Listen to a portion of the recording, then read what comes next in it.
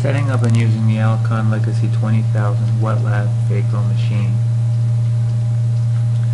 First, I'd like to go over some basic rules for use.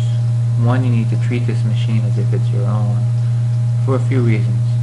Because it really is, and also because there is no service contract to fix it if it breaks.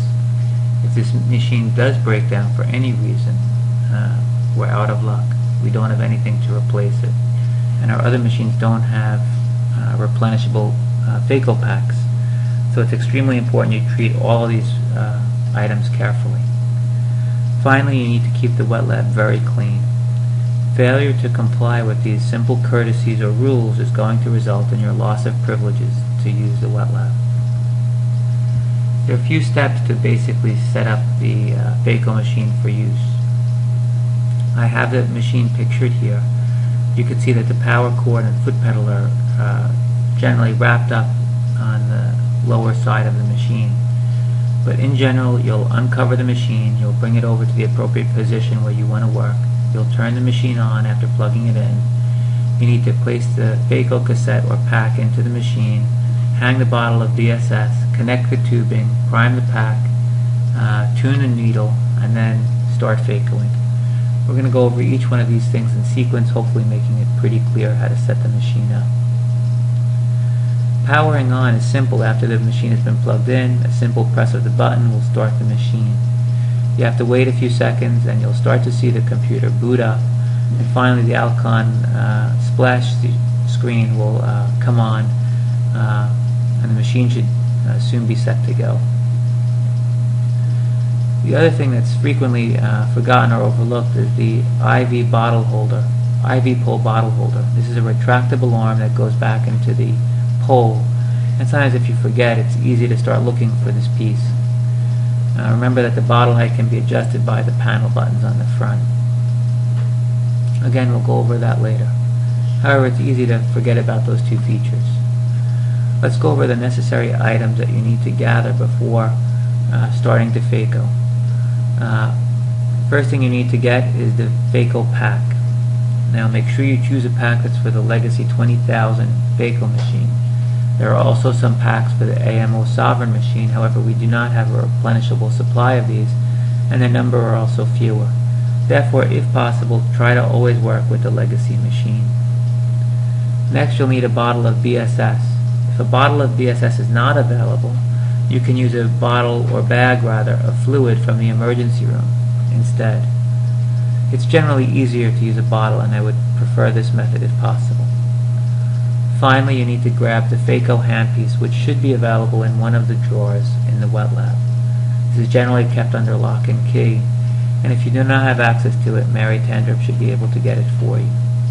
Of note, we only have one Phaco handpiece for the Alcon machine. Please be extremely careful with it, as it cannot be replaced. They cost many thousands of dollars. Inside a Phaco pack, there'll be three things. A little container with the Phaco needle and wrenches, as well as a test chamber. There'll be a Phaco cassette with tubing and a sterile tray cover. In the Phaco pack, you will not really need the sterile cover, so we'll move that off to the side. Similarly, you really won't need the Phaco cassette at this point, so we'll place that to the side. Take your Phaco needle, take the little tray that comes inside the pack and open it up. Inside that little pack is a white test chamber, two blue silicone sleeves, and a little Phaco wrench with an amber, or Phaco wrench which is amber in color, and a needle that's already preloaded in the wrench.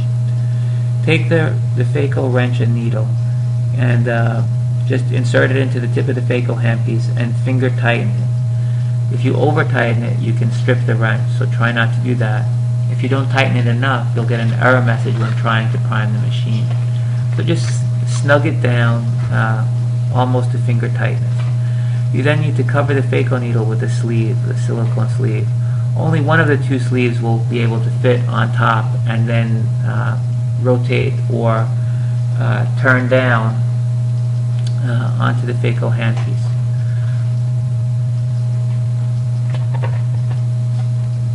Once you've done this, you could take the Phaco handpiece plug, uncap it, and then stick it into the machine. align the red dots on the Phaco handpiece plug and the base of the Phaco machine, and then directly insert the needles straight in.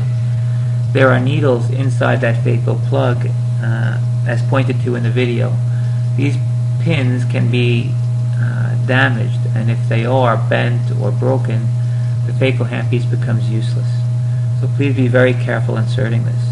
Do not apply excessive force when inserting the handpiece. This could bend the pins. To remove the handpiece plug, you gently pull the plug out in the exact opposite direction.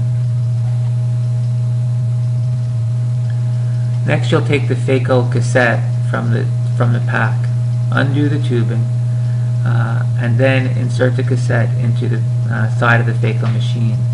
Generally, you place the lower side of the pack in first, and then gently push the top of the cassette into the machine. It should snap or click into place.